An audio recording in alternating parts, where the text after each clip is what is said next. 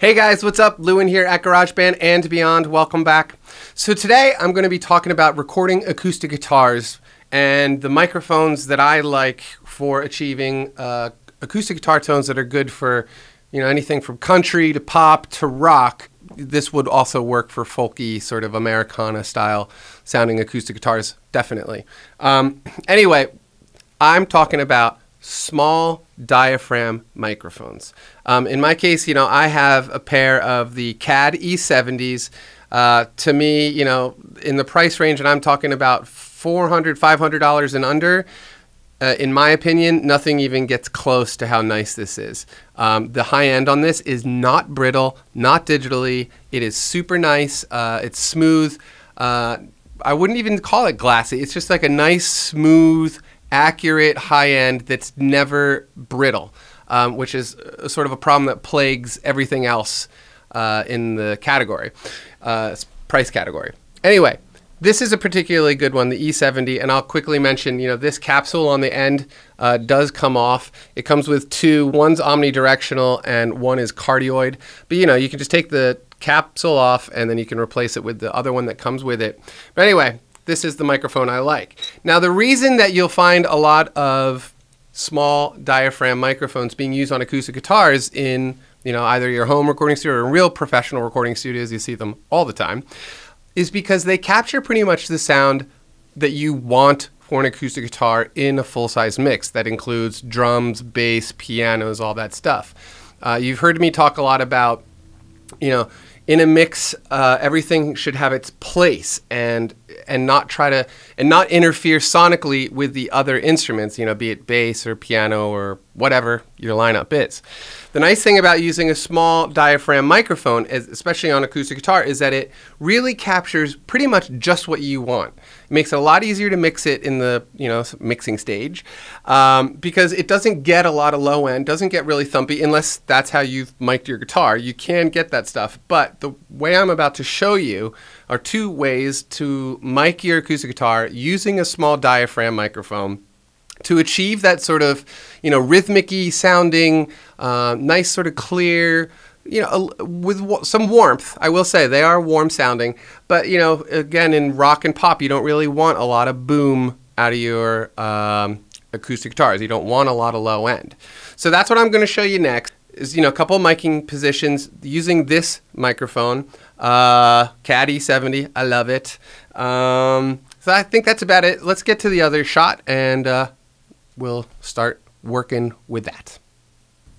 All right, so here's the first technique that I wanted to show you.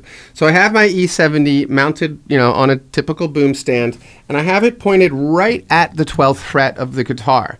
And it's probably about 3 to 4 inches away from the guitar itself. And so let's just listen to this for a second. And don't worry, as soon as I start playing guitar, I'm going to make sure that this microphone is shut off so you're not getting both of it. So let's go.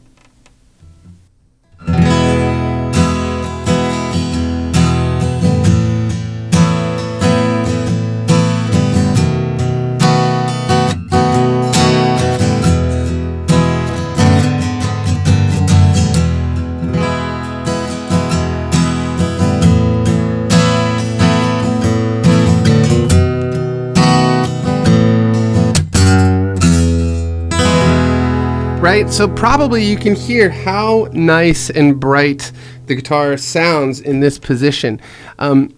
If you did this with a large diaphragm microphone, you would definitely get the same bright sound, but it would definitely capture a lot more of the tone that's coming out of the shoulders of the acoustic guitar. And right here, what you get a lot is sort of like a low mid-range punch that's really not that great, especially when you're mixing. You're going to find, you're notching out a lot in the 200K area. So yeah, this is the reason I did this first is because it's the one that I use the most often lately.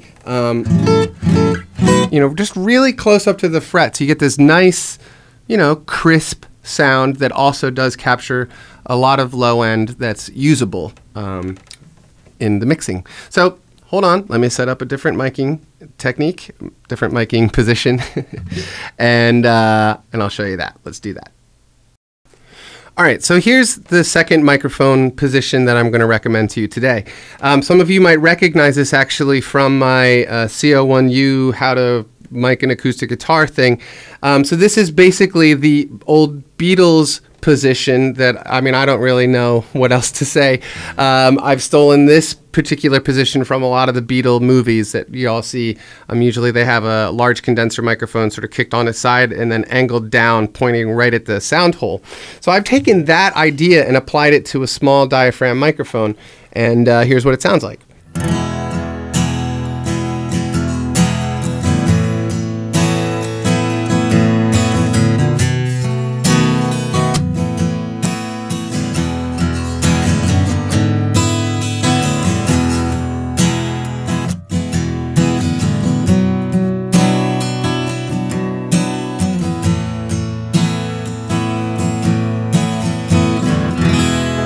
Right? So you should be able to hear, it's got a much different low-end quality to it. But because it's a small diaphragm microphone, you're still getting that high-end that you really do need in a rhythm acoustic guitar track, or any acoustic guitar track. There should be high-end in it, and a small diaphragm captures it perfectly for the recording process. So that's pretty much it for today. Always please write questions if you have them. I always answer them.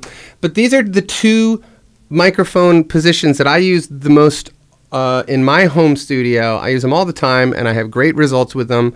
And I thought it was worth sharing with you guys. So that's it. Please subscribe to my channel if you haven't already. And I'll see you guys soon. I have actually a lot of really cool things coming up. Something very exciting about GarageBand that I think a lot of you are going to like. So anyway, stay tuned. We'll be talking about that later. Bye.